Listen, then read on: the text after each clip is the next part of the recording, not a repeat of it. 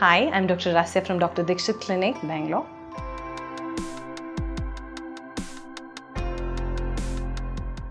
A lot of people tell me I plucked one hair out and then 4 grey hairs grew in the same place.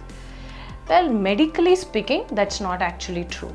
When you pluck out one hair, you can't grow 4 hairs there. Then if anybody was going bald, they would just pluck their hair and they would grow back more hair. So probably, the answer is no, plucking your grey hair doesn't make more grey hairs come out.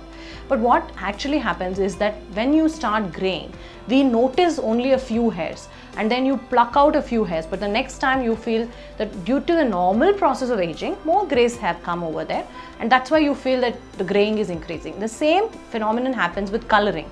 Some patients say, I started coloring my hair and because of that, when the next time I went to color, I had more greys.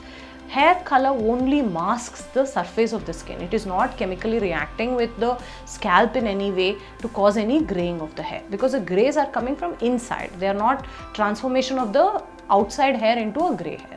So I think that these are myths, and they are myths like putting egg on your hair or putting lime on your scalp or putting ghee on your hair makes your hair go grey. But these are just that. They are just old wives' tales and they are just myths.